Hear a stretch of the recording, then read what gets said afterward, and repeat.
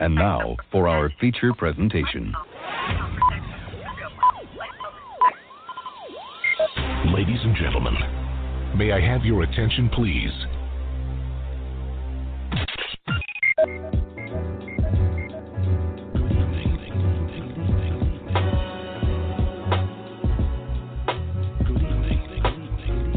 You're listening to Straight Talk with Dean and Mark. Call in to join the conversation at 646-668-8393. Welcome to Straight Talk with Dean and Mark. It's the six-man Dean Geronimo in the studio with Mark Lee, and we welcome you to yet another exciting episode of our show.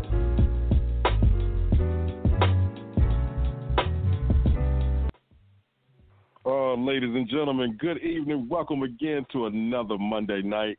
It is the 18th of March, 2019. Spring is 2 days away, but it's the six-man Dean Geronimo, and as always, from NJ to NC, I'm in the studio with my man, my right-hand man, Mark Lee.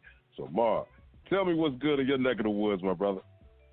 Well, you know, a lot's going on in this neck of the woods. We got a women's event that we do every year at the Haytide. It'll be coming up on this coming Saturday, and then my good friend Renee Nixon, she's got a play called Worried, and she's done a revamp version of it, so it's Worried 2.0, and she'll be doing that play after the women's event. The women's event is a combination of a variety of things. It's poets, it's dance, it's just a real celebration of women in the community, and I've done it at event a number of times, and I can tell you it's definitely worth checking out. And this past Saturday, you know, your boy Deshaun, he was at it again. He was having his regular poetry slam, and this time he brought in some musicians, brought in a poet out of, I believe, Florida, who was a real powerful poet and everything. So they were definitely rocking it, had the band playing. They don't always have a band with the poetry slam, but they had a band, had a couple of vendors, including a brother that I'm going to try to see if I can get him on the show, because he's a guy that does that New Orleans-style cooking, and he gave me some of that, I believe it was some jambalaya he gave me, and I was definitely enjoying it. So he knows what he's doing. The man is definitely on top of his A game. So I'm going to tell you if I can't find his card and if we can't get him on the show. And then, of course, you know, everything's going on in the world. I was glad to see that a lot of teams that I am good friends of or have a ties to in one form or another, they did make the dance. You know, Duke and Carolina will be number one seeds representing different parts of the country. Virginia will also be a number one seed. So the ACC has got three teams that will be number one seeds. But, you know, some of the smaller colleges made it as well. Gardner-Webb will be in the house in the dance, as will North Carolina Central. Now, there's a possibility that we might have a battle of Durham. Now, you know, when they play in football, it's usually a slaughter. It'll probably be a slaughter in basketball as well. But there is a possibility that Lavelle Moulton can pull it off, that win in the play-in game, which will be taking place, I believe, on Wednesday, and they'll be playing North Dakota State. There is a possibility that he could be going up against Duke. So these schools that are only about maybe 4 or 5 miles apart from each other could be facing each other in the round of 64, because, like I said, you know, we're at the 68 teams, but they got those 4 teams that play to get into the 64.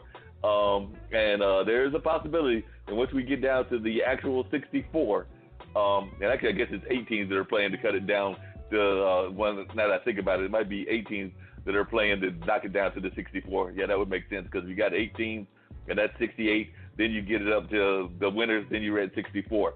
So, but those teams, so Central can pull it off. They might be playing against their, we'll call them their big brothers, just up the road and everything. So that should be really interesting. I'm hoping that if that happens, one of the things that they bring out is the fact that one of the godfathers of Central was also very much involved with just the founding of basketball, that being Mr. McClendon. Because, you know, Mr. McClendon was a disciple of, from what I understand, of Mr. Naismith, who was, of course, the man that they credit for founding basketball and things of that nature. So I'm hoping that they bring that tie up, and who knows, they may bring up the great, the hidden game as well. So there was a game.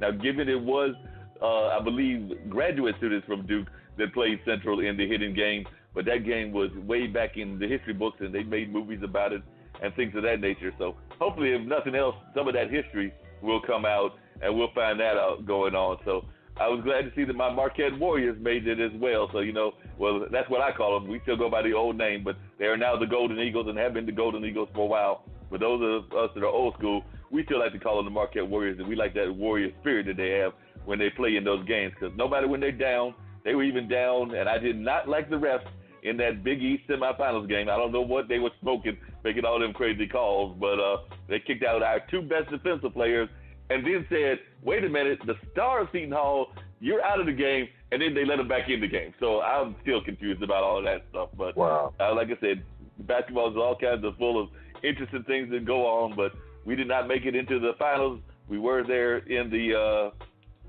semis and everything, but did not make it to the finals, and I thought there were some questionable calls, but hey, that's just the way things roll sometimes. You just go with it, but we did make the dance. We're a 5 seed, and I'm a little worried because we're playing Murray State, and Murray State is one of those schools kind of like Gonzaga historically, even though Gonzaga is the number 1 seed now, but back before they became that force, and some of them other schools that, you just kind of worry about them. VCU is another one. They get that low-seeded bid, but they just have a habit of knocking off folks. So I'm hoping my boys bring their A game because I do know that Murray State is a dangerous team. So I'm hoping they bring their A game so that we can make it to the next round.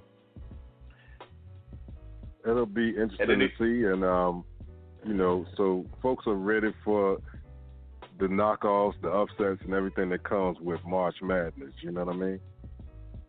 So my question for you is, are you going to do a pool? Because I do a pool every year. Sometimes I do them online. Definitely one of my jobs. MI does one. I don't remember if I did one last year, but I know I did one at least several of the years, and I'll probably have another one in the pool madness as well. Like I said, I think the closest I've come is maybe making it out of the first round and still having a shot, but usually by the second and the third, that's when them upsets come down and I'm out of the picture. But maybe this will be my year. So are you going to do one? That's my question to you, Dean. I mean, I do it for fun. I don't plan on winning anything from it. So, but if you ask me, I would like to see, he goes by one name. He is Zion, and those Duke Blue Devils, I say Coach K gets another one. So it's quite possible. It's quite possible that another one could be coming to Durham. And like I said, they may start their journey off by pummeling their boys right here from their own hometown, or they might have mercy on them. They might let them, stay in the game for the first half just because, it's that hometown kind of thing. And I believe that a lot of those kids, the kids from Carolina, the kids from Duke, and even the kids from Central, they oftentimes wind up playing each other in pickup games because they're all in the same neighborhood, even the kids from State. So, I'm sure that there'll be some folks that might know each other from just the playgrounds and everything right here in the area. Oh, I think I heard the bell. Yeah. But before we get to that bell, I hope that's Melissa on the line. Now, the other thing I was talking to you, and I just want to make this real quick comment, is, our boy, the president, was at it again. And no, I'm not claiming him. I still am not claiming him. But on Sunday, he sent out 29 tweets and retweets, which in and of itself, they say is a remarkable thing to say about the chief executive of the United States. As a matter of fact, the guy that wrote this article, he says he is a prolific tweeter and retweeter himself, and he only sent out 15 tweets.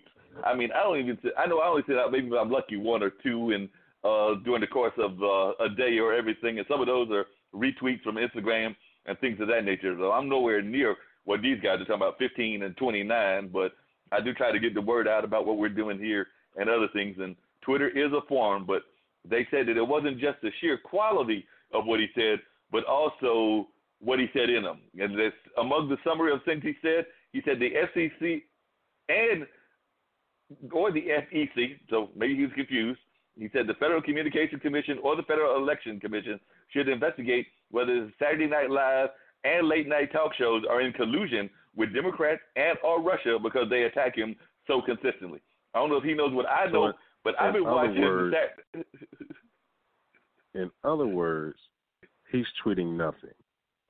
He's tweeting nothing, but because I've been watching those kind of shows for years, and that's generally what they do no matter who's in office. They kind of like, that's kind of the job of a comedian, is to kind of like talk a lot of junk about society and even the president as well. So that had nothing. Then he attacked late Senator John McCain for allegedly sending the FBI the Steele dossier before the election and working with Democrats to do so.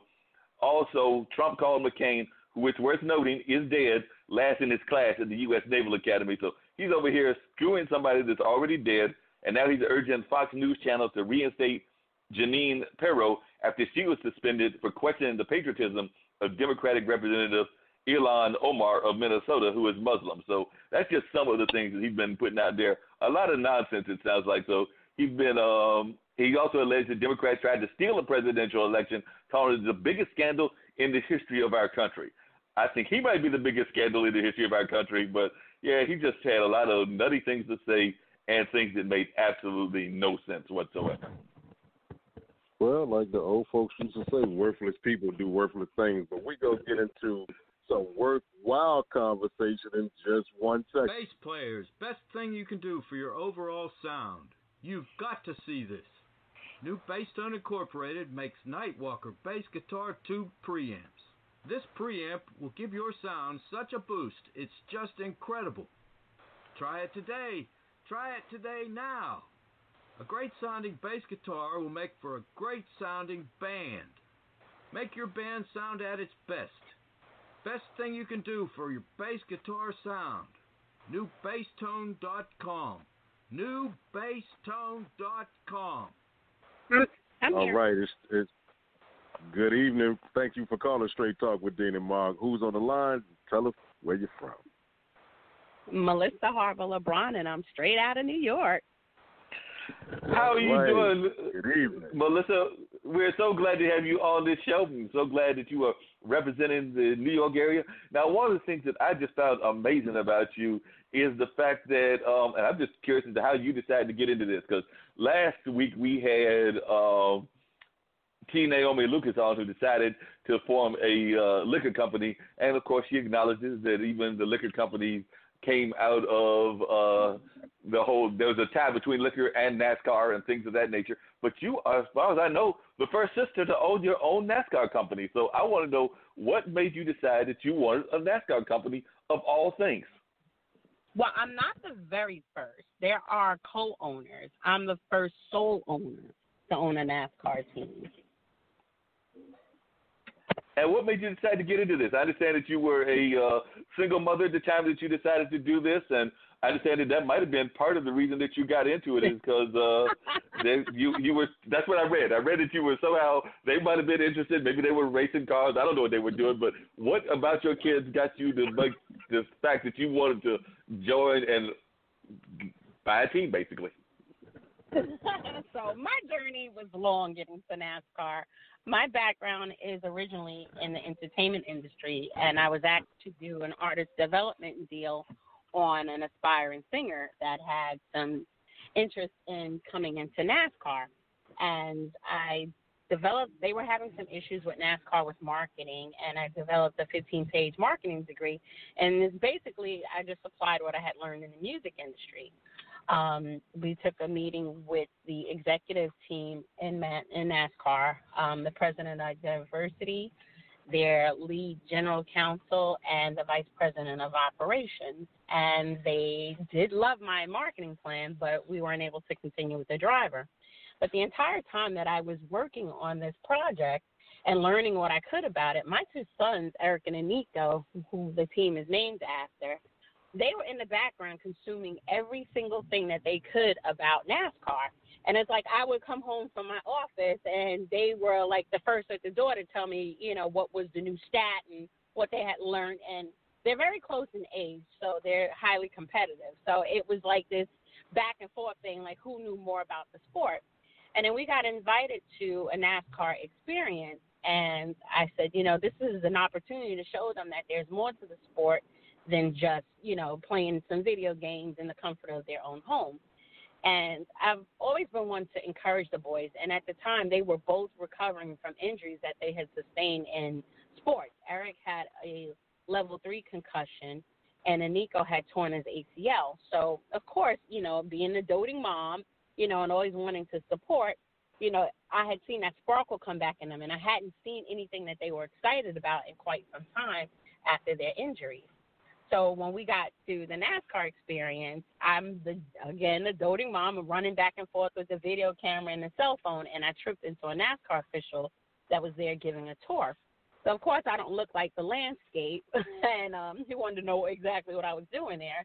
So, I proceeded to tell him that, I was there for my two sons.